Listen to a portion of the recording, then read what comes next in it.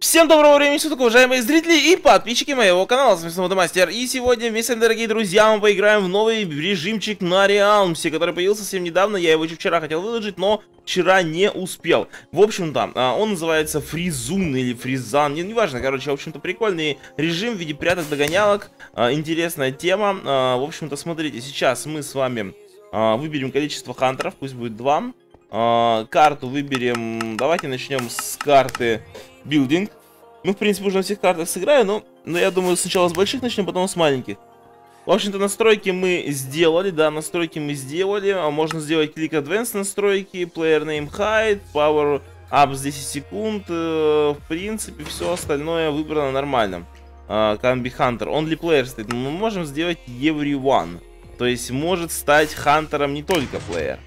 Вот, окей, давайте сейчас пойдем. О, здесь есть, кстати, телепорт. Давайте отправимся на нем сюда и нажмем Start Game. Ну что ж, все, чуваков всех портает. 3 секунды до старта, поехали. И почему я остался на... Ага, я понял, забаговал немного РЕАЛМС, я понял. Так, ну что ж, наконец-то игра у нас с вами, ребятки, началась. Вот это, значит, карта, билдинг, да, то есть вот здесь строение такие... О, здорово. Ага, отлично, отлично, отлично. Так, Костя, вообще... ребят, Костя, Фризун. Ой-ой-ой, я забыл всем спики заглушиться, не нужно кричать что-то. Костя, ах ты негодяй, а, Костя начал кричать, ты вообще какого хрена им рассказываешь, а? Ах, негодяй, а, вот я забыл заглушить динамик и услышал, как он там меня... Почему не могу заморозить Джеффриша, почему он не замораживается? Так, я должен его заморозить, я его заморожу. Кто, интересно, второй хантер, надеюсь, он там тоже что-то делает, помогает, какие-то там... Вещи делает интересные, да? Ну вот Джеффриш как бы уже точно попался. А, я понял, кто второй хантер. Но мне не повезло, у меня второй хантер это житель. Найс. Найс, второй хантер это житель, ребят, проверяйте просто. Блин, я думал, будет второй хантер игрок. Но... Почему, когда я хантер, мне именно житель достался? Что за несправедливость, а? Так, ну это, конечно, да, это, конечно, подстава. Я, наверное, не смогу всех поймать в соло-то. Они там какие-то пауэрапы пособирали. Так, кого там? О, ну кого-то спасли уже, смотри-ка, нифига себе. Так, этих чуваков замораживаю, кто-то уже умер вроде, да, кто-то уже умер, заморожены двое. Так. О, а я, интересно, могу пауэрапы собирать или нет? То есть, как бы, хантер, наверное, не может собирать пауэрапы. А, нет, могу, смотрите-ка. И что нам не дает? Это шапка, какую-то шапку одел. А, нифига себе. Если бы я знал, что это так работает. Так, ну, конечно, Клэшрейк решил спасти жителей, это была ошибка. Как бы я считаю, да? Чуваки решили спасти их тоже, это тоже была ошибка. И Никеточек тут бежит. Так, там их, походу, спасают уже, да? Опа, Донзилыч, Попалыч. Оп.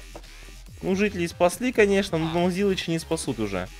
Так, ага, ее тоже заморозили. Отлично, отлично. Ой, Клэшрейк бежит спасать. Клэшрейк идет на помощь. Джеффриш идет на помощь. Попался. Ой, Кексик идет на помощь. Нет, не идет на помощь, Кексик, к сожалению. Ой, как я их всех поймал, тут хорошо. Ой, Корвицус идет на помощь, Корвицус попался. А Корвицус что-то не попался. Ну, я, конечно, поубивал чуваков. Под конец их было очень много. Он Кексика спас, но я его заморозил. Ну, конечно, то, что у меня был житель в помощниках, это было забавно. Я такого не ожидал. Это было супер подстава. Я думаю, если бы у меня был все-таки, давайте уберем, наверное, тот options. Ладно, пофиг, если жители... Ну, ладно, давайте уберем все-таки. Житель все-таки был немного бесполезен на этой карте. Вот на маленьких картах жители реально крутые. Ладно, давайте... Only player сделали, все, потому что жители не могут бегать, как бы, да, и... От них, конечно, не ожидаешь, что они могут заразить, но они очень часто ловят. А его вроде кондо, как раз таки не я вроде поймал, а житель поймал. Все, поехали. Я, кстати, первый раз еще в жизни в этой игре был хантером. Это было... Ой, зачем я еще раз на билдинг запустила, хотел карту сменить. Ну ладно, 2 раза сыграем на билдинг. Представим, что нарандомило так, нарандомило на билдинг. Так, хорошо. Хорошо. О, вижу Донзилка вроде ко мне не бежит, значит, все нормальный вроде как парень, да? Так, хорошо. Ну, Донзилыч вроде норм, да. Донзилыч вроде вообще нормальный пацан. Так. О, тут кого-то заморозили, прикиньте. Денчика Барсика заморозили, стоит. Надо его спасти. Надо бы его спасти, Денчика Барсика. Так, тут там бегает. Хорошо. Оп. Так. Ой-ой-ой-ой. Ой, что я вижу. Ой, пацанов вижу, которых надо заморозить. А они что-то не морозятся немного, пацаны. Корвицус, ты чего ушел от тех чуваков? Ты же должен был их охранять. Ладно, давай зажимаем Донзилыча. Все, зажимаем. Мне повезло второй раз быть хантером. Это очень странная фигня. А, кто-то их уже разморозил всех. Офигеть, почему они не замораживаются, когда я на них нажимаю прямо? Ну, это, конечно, было странно. Я думал, Ковицус останется и заморозит чуваков до конца. Но он, типа, решил не остаться и не охранять их. Денчик Барсик просто не замораживается почему-то. О, наконец-то смог я его заморозить. Отлично. Конечно, кто-то там вроде умирает, но все равно очень много живых еще. Очень много живых. Так, тут Кондо бежит, но Кондо уже не убежит. А, это Юникеточек вообще. Что-то у них скин, походу, одинаковый с Кондой. Так, ну все, мы его оставили. Ой, тут Донзилыч пытался Денчика Барсика высвободить, но он уже не успеет. У нас остается 36 секунд. Я думаю, в принципе, мы не успеем всех заразить, но надо бы как можно больше бить. Ну, карта слишком большая, билдингс. Вот если сейчас была бы другая карта, думаю, бы получилось. Думаю, бы получилось, но, к сожалению, нет, не получилось. Так, все, Денчик Барсик элиминейтед, Юникеточек тоже уже элиминейтед, скорее всего, 20 секунд. Если мы успеем их заморозить, этих чуваков, то, в принципе. Ага, есть шанс, есть надежда. Сексика поймать еще, отлично, Сексика поймали, хорошо. Ну, 10 секунд, но буквально пару человек выживет, то есть 6 человек осталось, 2 замороженных. Там Донг бежит размораживать вроде как. Да, ну все, он уже спасся, но не получилось, большая карта. Давайте сменим карту, дорогие друзья, в принципе, здесь несколько карт, штук 5-6. В принципе, думаю, можно поиграть на карте Railway, она тоже неплохая. Так, я бы хотел бы сегодня быть всю игру, все время хантером. Здесь хантером интереснее играть, но я, скорее всего, больше уже не буду хантером. Но я уже смирился, сейчас буду каким-нибудь инноцентом, да. Так есть. Вот эта карта тоже прикольная, тоже она достаточно большая по сравнению со всеми остальными картами. Но здесь уже нет таких вот мансовых мест, то есть тут больше открытая поляна. Мне кажется, я знаю, кто... Кексик, 100% кексик. 100%. Я не уверен, конечно, 100%, но думаю, он там бежит, он просто бежит за чуваками, прямо жестко и пытается их заледенить. Да, кексик и Джеффриш, походу, Джеффриш. Так, Джеффриш там какой-то бонус нашел или нет? Ох, ты забрал бонус, мой Джеффриш, а? Это я заморожу. Ладно, шучу. Так, я понял, это Кексик и Денчик Барсик. А Денчик Барсик что, АФКшит, что ли? Кексику не повезло, его тиммейт решил за АФКшить. Нам повезло, что Денчик Барсик, короче, это... как это делать, лол? Как это делать? О, вот, нашел. Нашел, как размораживать чуваков. Разморозил одного, спас. Спас, так сказать, да? Но Кексик не дремлет, Кексик бежит и не дремлет. Так, я знаю, что я хочу забрать эту штуку. Хорошо, у меня теперь есть небольшой бонус, бустер. У Кексика есть 70 секунд. А вообще, Денчика Барсика за такое надо бы кикнуть с РЕАЛМСе. Я думаю, этим мы займемся.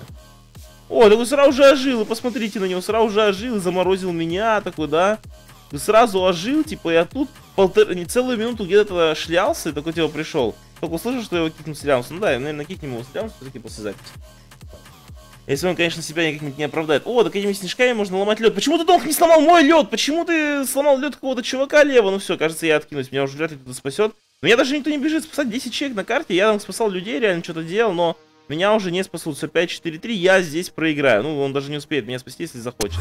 Все, я умер, меня никто не спас. Донг, короче, бежит, видит меня замораживающийся, видит других чуваков. Кидает снежок в других чуваков, размораживает их и просто убегает. Даже вокруг меня ни одного хантера нет, я просто стою и леденею на одном месте. Меня там пару человек видит и просто ко мне не бежит. Все меня забили. Я, ну так вот, да, спасаю людей. Джеффриша спас, как бы, да.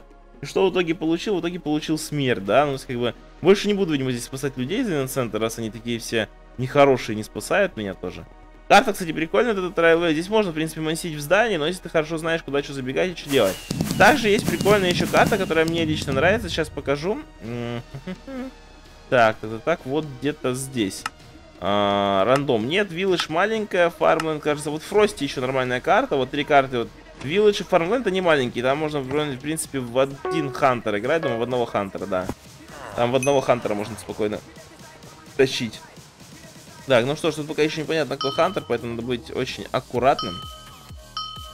Аккуратно следить за игроками, потому что будут агрессивные игроки. Да ладно, это Донг! Нифига себе, я подошел к нему посмотреть, что за дела, он взял меня, заморозил. Ой-ой, сразу же такие, посмотрите на них, посмотрите, сразу же такие прибежали, типа, с прошлой игры, да, такие, типа, ой-ой, нет, демастер, мы тебя, конечно, размораживаем. Так, ну кто второй хантер? Кто второй хантер? Так, ну что ж, нужно спасти жителя, который здесь стоит. Давайте-ка мы его спасем. Отлично, хорошо. Житель спасен. Отлично, отлично, отлично. Так. О, кстати, здесь вроде можно было кататься на лодке, если мне память не изменяет. О, да, и достаточно быстро. Да, и тебя вроде никто не может. Ну, на лодке можно кататься только с одной стороны в другую. Да-да-да, доехать можно. И прям лодка исчезает. Ну, это очень быстро бегает, какой-то Денчик Барсик. Ну, Денчик Барсик вроде нормальный. Так, я взял снежок. Хорошо, теперь я могу кого-нибудь разморозить. Так вот сделать, да, вроде? Бам! Да, лол, лед реально ломается, прикольно. О, тут долг, нет, нужно бежать. Нужно бежать, он сейчас поймает меня. Осталось 47 секунд, ты должен выжить. Кексик, давай, спасай чуваков. И Кексика поймали, и меня поймали, всех поймали. Боже мой, вот все в одной ледышке. Кто-нибудь берите снежки, кидайте в нас, там он. Джеффриш, давай же, ну же, что там стоишь? О, отлично, меня спасли. А кто второй хантер, кстати, так и не понял. Кто второй? А, меня поймали. Видимо, второй хантер это Корвициус, да? Ай-яй-яй, Корвициус был вторым хантером. Но я этого не мог знать, конечно. Остается 20 секунд. Ой, опасный момент. Нет, почти меня освободили, буквально миллисекундочка оставалась, но нет, ну все. Остался один только в живых чувак. И он, скорее всего, нас не спасет, потому что вообще неизвестно, где он там. Он где-то спрятался, да? Скорее всего, его даже не найдут. Но он выживет. В итоге они все равно проиграют, но мы, к сожалению, тоже проиграли. Хотя, не, мы выиграли как бы, но мы выиграли, слэш проиграли. Так, хорошо, давайте выберем карту. Я думаю, можно, в принципе, вилледж и сделать одного хантера. Можно даже 3 хантера делать, мне кажется, это уже жесткий хардкор. Так, ну что ж, гейм старт. Погнали, ребятки, погнали. Все, заходим, вот, это очень маленькая карта, здесь реально, ну, здесь, конечно, можно мансить и бегать, но здесь, мне кажется, хватает всего одного хантера. Всего один хантер здесь, в принципе, справляется с всеми задачами. Здесь, конечно, можно где прятаться, можно вот так вот делать, прятаться. Я сделал хайд ников, да, но ники все равно почему-то не хайд. То есть, как бы, о, фролошку уже заморозили, опасно. Дынчика Барсика заморозили. Поворап где-то заспомнился, но это не Никет, точно. Блин, вот они, наверное, друг другу говорят, кто плохой, а кто хороший. А я, к сожалению, их не слышу.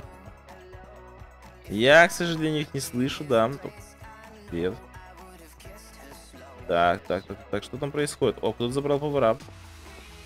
Это был Кексик. Ой, клэшрейк, я понял, клэшрейк. Клэшрейк плохиш, надо бежать, бежать. Юникет, ну, прям из-под носа забрал скорость.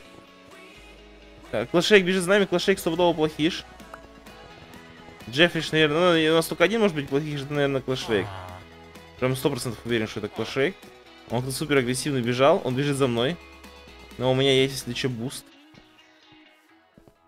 1 минута остается, где клэшрейк? Нужно спасти, у нас 3 чувака зафризены. Нужно кого-то спасать. Жужу, сейв. Но клэшрейк какой-то плохой хантер. Так. А, он фризит этих жителей. О, он был за моей спиной. Лол, я даже не ожидал такого дерьма. Ну хорошо. Что-то, знаете, доразмораживался. Чувак кинул снежок, и этот снежок спас не меня, а спас жителя. Ой, клэшрейк вам посвечивает на карте, он там бегает. Опасно. Нужно валить, ребят, Сколько секунд? 26 секунд. Сандру еще нужно. Сандру. Быстренько. Хоп. Отличненько. Сандра у нас спасена. Где клэшрейк?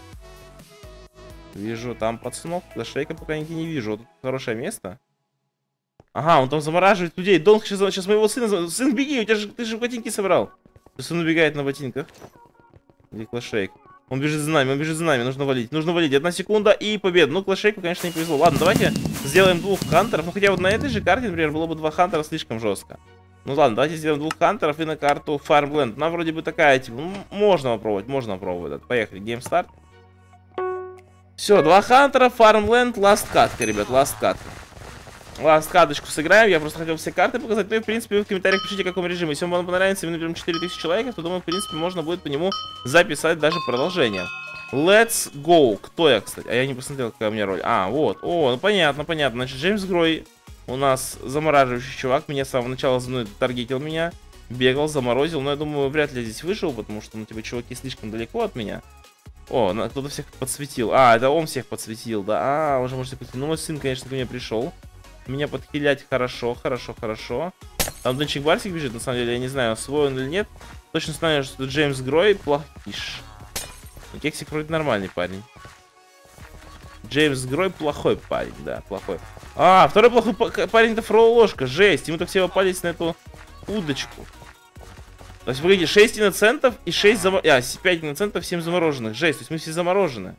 Или нет, еще замороженных 7, еще 5 иноцентов осталось. Так, я понял, что происходит. Джеймс Грой там где-то бегает. Джеймс Грой и фролошка, но... А, нет, Джеймс Грой, там же Джеффриш был. А, нет, Джеймс Грой, фрол ложка, плохие шип. Что, у них есть шанс выиграть? У них есть шанс выиграть? Да, у них, походу, есть шанс выиграть. Мы сейчас все поумираем, у них еще остается 55 секунд. И 3 иноцента. 4 иноцента. Кого-то все-таки смогли спасти, кажется, да? Кого-то, кажется, смогли спасти. Ну, там что-то прям жестко. Все, поймали еще двоих еще поймали. И еще осталось не так много людей. Джеффриш спасся каким-то образом. Как Джеффриш спасся вообще? Джеффриш каким-то образом спасся, бежит к своим друзьям, но его, к сожалению, тоже остановили. Да, все-таки еще 2 незамороженных осталось. Два немороженных. 30 секунд у чуваков осталось на самом деле. Чтобы найти оставшихся и заморозить. Я вижу Корвицуса. Корвицус немножечко дурачок. У него все было хорошо, но он чуть не спалил, не выдал. Так, кто еще есть? Ну-ка, в амбаре есть кто-нибудь? Так, смотрю. Ага, вот, ну как понял. Так, тут есть кто-нибудь? Так, ну тут никого нет. А где? А, я же могу телепортироваться к игрокам, точно. Ложка, Джеффриш просто, я так понимаю, убегает. А, не, он летает, почему-то я могу на него портаться. Корвицус, то есть, получается, только остался. Да, Корвицус, конечно, тут спрятался в доме. Никто из них не проверил второй этаж, и поэтому он выиграл. Ну что ж, дорогие друзья, вот так мы сегодня поиграли в Freezun. Надеюсь, вам понравилось. Ставьте лайки, подписывайтесь на канал, если вам понравилось, действительно. Вот, рассказывайте своим друзьям в моих роликах, ну и так далее. На этом все. Всем удачи и всем пока-пока, ребят.